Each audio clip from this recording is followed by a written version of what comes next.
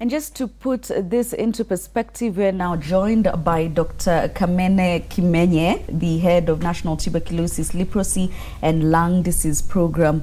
Welcome to Citizen Extra. Thank you for making the time for us. Now, in as much as, this treatment should be free of charge, this study is describing the cost implication as catastrophic.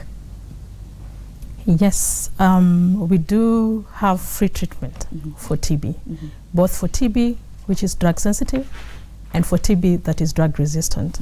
The government provides that for free. However, when you come to taking care of patients, treatment for TB patients requires not just giving the drugs, but also the patient needs to come to hospital. The patient will require to be diagnosed, and then the patient requires the treatment.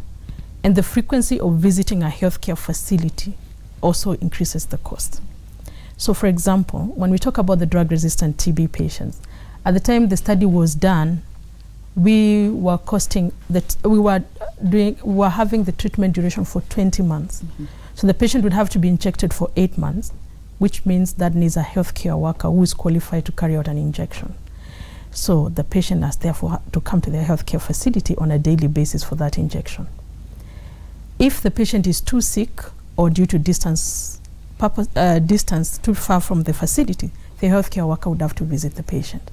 Or there was all those costs. Imagine if you lived, for example, in Kawangware and you needed to come to Kenyatta every single day. The transport cost would be very high. In addition, a lot of patients, therefore, will also lose jobs, because you cannot be coming to work every day after turn. As you know, when you go to hospital, you have to queue, wait for your turn. So there's a lot of time that is spent while you're waiting for that injection. So a lot of patients lost jobs, and they would not be able to maintain that kind of cost. TB is considered a wasting disease. In other words, it will help you lose weight when you are having tuberculosis. A lot of our patients had very low weight. I'm sure that will also come up later. And that meant there's a higher cost for food. Another issue is that TB is more common among the poor or the people with low income status. What that means, therefore, is these people do not have adequate money, first of all, to run their households. So that cost increases for them also. So that is the main cost of food, cost of transport, and also during that time when you're waiting to start treatment, you will buy cough syrup here. Tomorrow you'll go and see a dispensary, and there'll be a consultation cost. And by the time the treatment is completed, you have already taken care of a lot of costs. After treatment, you may have post-TB complications. And therefore, like some of our patients develop complications of breathing. Others, due to side effects of drugs, cannot hear. And for that reason, they need now to go for rehabilitation, learn new skills. And so there are many costs. But in this study, the main costs were mainly nutrition and transport that were really identified as very high costs. All right, that is the economic burden of TB. And just to give you a few pointers there, TB is a major public health problem in Kenya, obviously, and it's the 4th cause of death among infectious diseases. So why was it necessary to carry out this survey at this particular time? So one of the big reasons, okay, there are quite a number of reasons, but one of the main reasons is that now we have an NTB strategy, and it has found that TB, as much as globally we have found that as much as TB has pre-treatment, we're not treating everybody to completion. We have a lot of people who are falling out of treatment. And so there are many social factors associated with TB, socioeconomic factors. And the NTB strategy, one of the main strategy is that we must have 0 catastrophic costs to families with TB by 2020. But how do you know that you have reached 0? You need first of all to know what is our baseline, what is the current cost that the patients are incurring. So for that reason, the tuberculosis program decided to carry out a study to find out how much costs do patients incur. And currently we're also doing another study to find out then what is the healthcare provider costs to TB, so that we can get the two sides of the story. Yeah. All right. Now, there's this line of thinking that there's a correlation between TB and HIV. Is this something that is actually there? Is it a fact, or it's just a perception that people have? Let me state that, yes, there's a correlation, in the sense that HIV reduces the immunity of people, and TB develops as a result of that reduced immunity. So there's a level in which they are related. However, following our prevalence survey that we carried out in 2016, we identified that even though we still have patients who have both TB and HIV, 83% of our patients who have TB do not have HIV. And we would like we think that's an important point for all people to realize, that just because they have TB doesn't mean they have HIV. That seems to have been a big contributor of stigma in TB patients. Indeed, yeah. Yes, but actually it does not necessarily mean that because you have TB, you have HIV. All right. Yes. Talk to us about the policy implications from the survey findings that you have. So what this means for us at the policy level, we have learned that social factors and economic factors are affecting treatment access. They're impacting on universal health coverage for our TB patients, and they're also impacting on their life generally. So we need to come up with, one, social protection mechanisms. How can our patients access social protection? Social protection will include, one, nutrition support. They should be able to access nutrition, and not just what we are providing. At the moment, the ministry provides supplements and therapeutic feeding, meaning we only try to improve your BMI if you're at 16.5 up to around 18.5. But that is still low.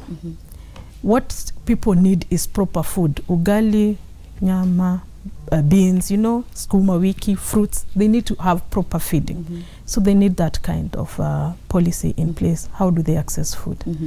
The next thing that we would like them to access is health care at low cost. Well, what that means is, we did a patient pathway analysis, and we're trying to look at, when you go to the nearest healthcare facility, are you going to access diagnosis, and are you going to access care, that is treatment? And we discovered that 42% of our patients, when they go to healthcare facility, they do not get diagnosis on the first visit. That means they'll have to come again and again. There is need for a policy change to ensure that anytime you get to the healthcare facility, you get screened for TB and get onto treatment as soon as possible. Then we reduce those many visits to the healthcare facility. The other cost that we have to consider is that these patients who have a job and they have to continue taking treatment will need to be protected from loss of jobs. So we need a workplace policy that protects these people.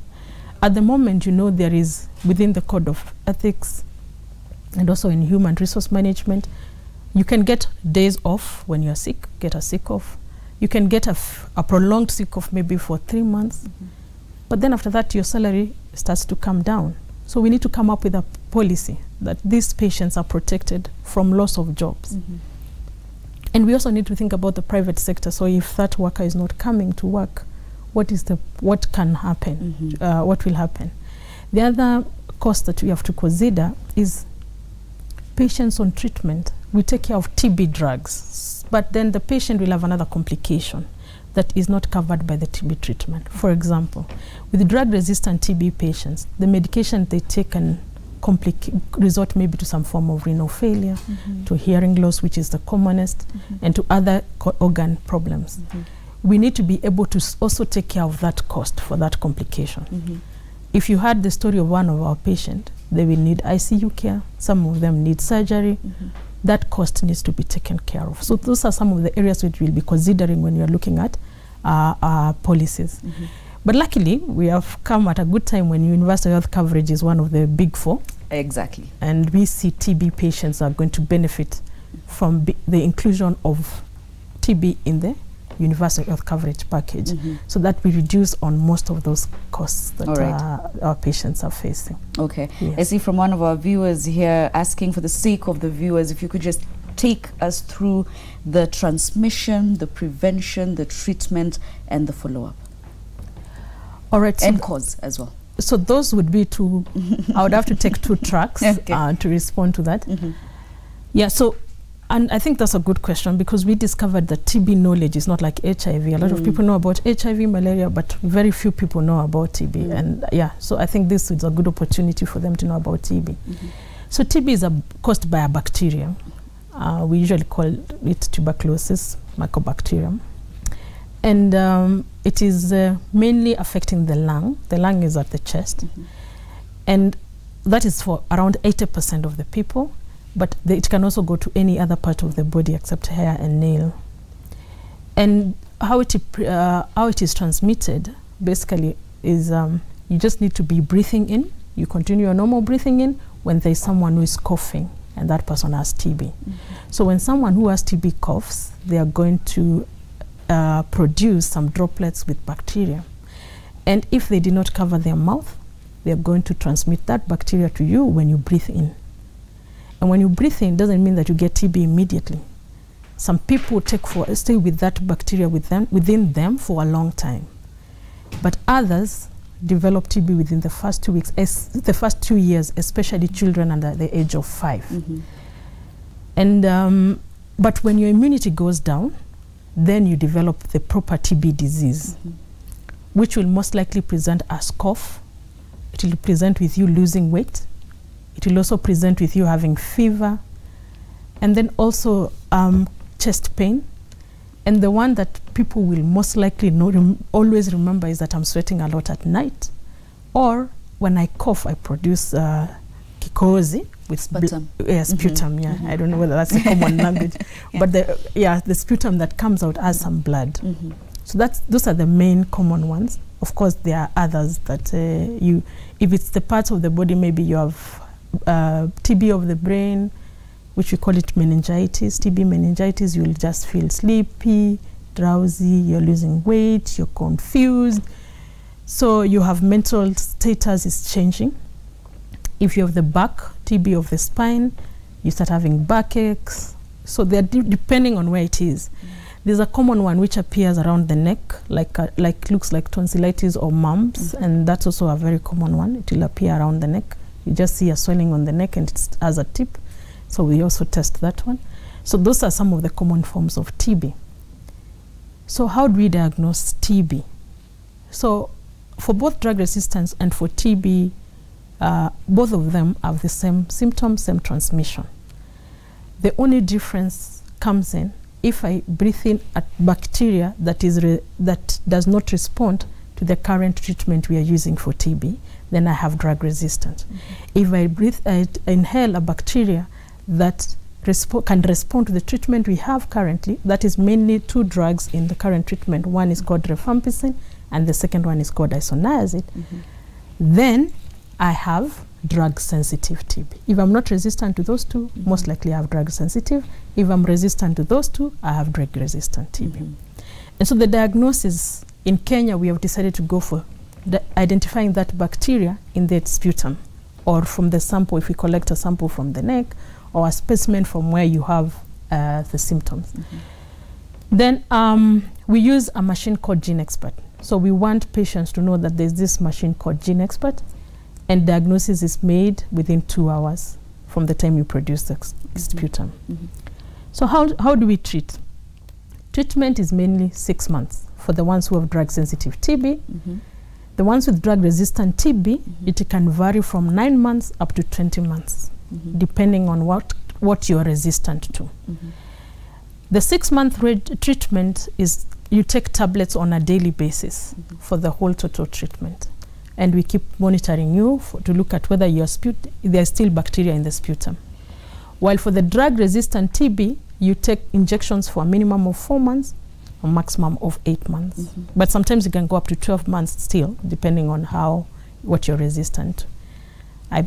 And that one, luckily though, for the drug-resistant TB, we are also going short in maybe in 1 year, we should be now going to purely oral and get rid of the injection, because the injection is one that is causing us a lot of side effects. All right. Yes. James from Dandora is saying, I spent over 85,000 on TB treatment this year. I never thought that TB is common among sportsmen and women until I went for screening. Is this something that you get very often? Actually, the TB is common among young men. Young men? Between the age of 15 and 34. That's where we're expecting TB. And now we have come up with policies that are actually trying to target what do we do for these young men. But why is it common between that age bracket? Socioeconomic factors. This is the age group where they have to go out and work. They're more likely to be found in crowded places. If you look at young men when they come to Nairobi, where they're more likely to live, more like they don't have an income, so they will go and start living in the informal sector. And in those informal settlements, you're not so sure of the ventilation, how many people are living in one house. From stories we have heard, some people even are young men who live 10 in a house to take care of the cost. So if one of them has TB, they just most likely transmit. These are people most likely also not able to access healthcare. One of the things you realize, young people rarely go to hospital, especially at that age. If I'm a young man who has a job in industrial area, for example, I'll be at work by 8 and I will leave at 5. The hospital opens at 8 and closes at 5. So my opportunity to get to the healthcare is also missing. So about the sports, I don't think it's more common among the sports. I just think it's because of the age group. And now we are identifying areas where we'll find these young men. So we'll go where there are sports, like there's a football club, we'll go there because we'll more likely find young men. We'll go where there is a bar, we'll more find the young men. So it's just where the young men are, not necessarily sports people. All right. I see there's a target that you have set for by 2020. That this, as we're saying, the cost burden should not be as catastrophic. What are the deliberate measures that you are taking as an institution to ensure that at least in the next 2 years, things will have changed? So we started working on a number of areas to reduce the cost to the patient. One of the costs that we started is for the drug-resistant TB, we provide them with transport at a rate of 200 shillings per day, a total of 6,000 per month. We realized this might not be adequate. When we had set this target, it was based on the minimum wage that was set by the country. Now that it has been revised, we will be forced to also revise it so that our patients actually have adequate amount of money to get to the hospital and also use that money to procure food. We are providing nutrition supplement and therapeutic feeds, as I'd mentioned, but that is also not what you would say is adequate. The other thing that we are doing now, we are also providing NHIF cover for our drug-resistant TB patients. We are working with the Ministry of Health under the UHC cover to ensure that we also include TB patients and expand that cover. As you know, the minimum cover for NHIF only covers basic healthcare, but for our TB patients, they will need more, slightly more advanced level of healthcare than what is provided. So that process has already started. We've already provided our package to the Universal Health Coverage team so that they can consider our TB patients. The other thing we do is monthly monitoring of a TB patient has a cost. So we have a cost for lab tests. We have identified a donor through USAID who is supporting us to ensure that that cost is taken care of. So they don't pay to go for every monthly test. We take care of that cost.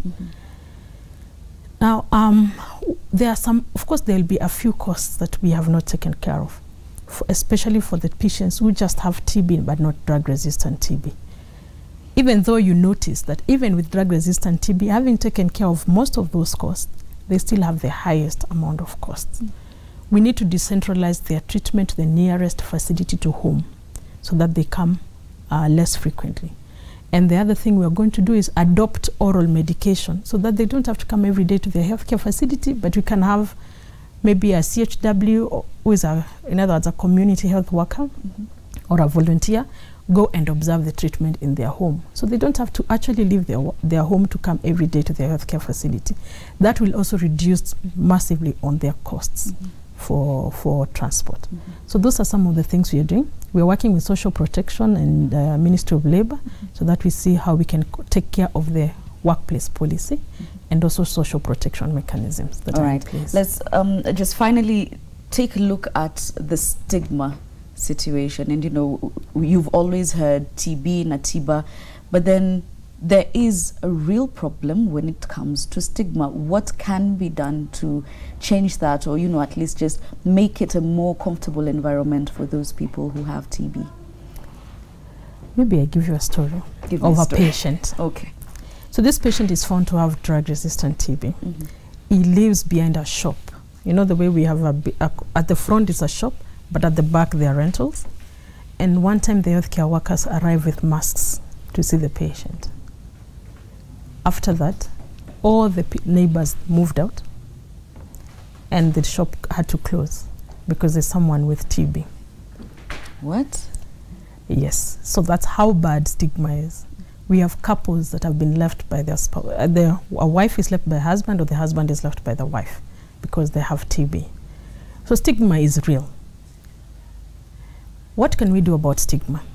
The first thing I see is important is the community first needs education on TB. Because the TB is not infectious for long. It's just you need to start treatment. Within the first 2 weeks of treatment, you're no longer infectious. At least for most cases, you're no longer infectious. So as long as someone is on treatment, you're not worried about transmission. And we need to have that information passed to as many people as possible. Then we just need to ensure that maybe for these 2 weeks, we give them a few days, they take treatment, and they come back to work and continue. At home, we need to educate families. We have a package for educating families on infection prevention. How do you prevent transmission from one person to the other? So we have educated them about ventilation, having the person sit outside, allow the person to have a mask, a simple mask. And I think also as a country, we need to stop looking at someone with a mask with that look in the bus and feel like you should drop out. There are people walking to a matatu with a mask and everybody gets out. And that affects them. So the next time they get into a matatu, they would rather infect you than have them mask. So we also need to look at ourselves that and consider our own security. Do we want those people to transmit disease to us? No. So we need to look at that mask as a form of security to us and the goodwill on their part. Because if you're a patient walking around with a mask, it's not comfortable. But they want to protect the community. We want people to open windows when they're in a matatu and allow proper ventilation, so that if there's someone coughing, you're not so at such a high risk like that person who had closed windows. And then also the other thing that we want to educate people on is if you notice someone is coughing, allow them to see a doctor or let them go to the nearest facility. They just need to have those symptoms we have mentioned and they will be screened. That means we have saved you from getting the disease and we have saved that person from transmitting to others. So the more information we pass, I think it will reduce stigma over time. Even now, as you see, HIV is no longer as stigmatized as was before because of the information passed. TB still remains a mystery to many people, and that's why it still has the stigma. The sooner we talk about it, the better. And we ask more people with TB to come out and talk about what they went through and how they have managed, and that it's curable. Yeah, so I think that's important information. 36% you know, of patients with TB, according to the survey, experience social exclusion. Now, as much as you're saying there's an effort towards educating the public, what does this mean for them, for the patients? Because wouldn't that then lead to other things like depression, suicide perhaps? Yes, and also some drugs also lead to suicide and mental problems. So yes, a lot of our patients suffer a lot of exclusion. So what we have noticed they do is when they come to hospital, they use a different name. So today I'm Kamene Kimenye, but when I go to the hospital, I'm Mary Nyambura. So that helps me protect my image, especially from people who know me.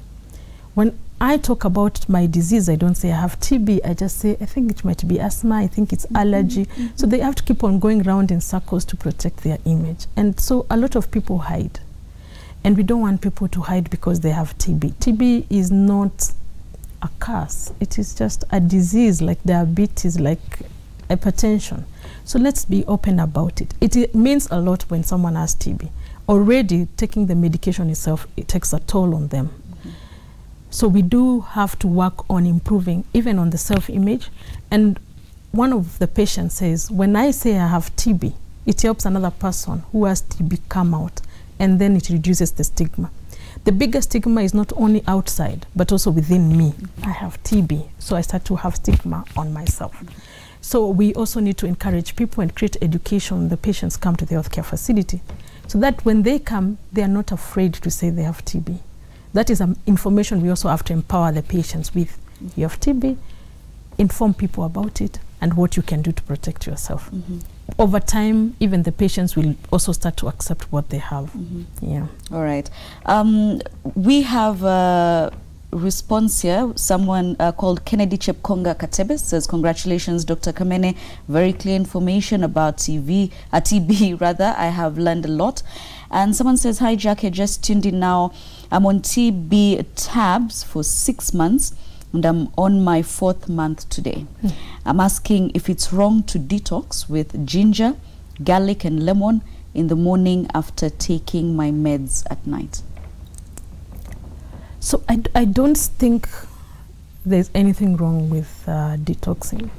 From what I'm hearing, she's going to take lemon, ginger, and that's what we take every day.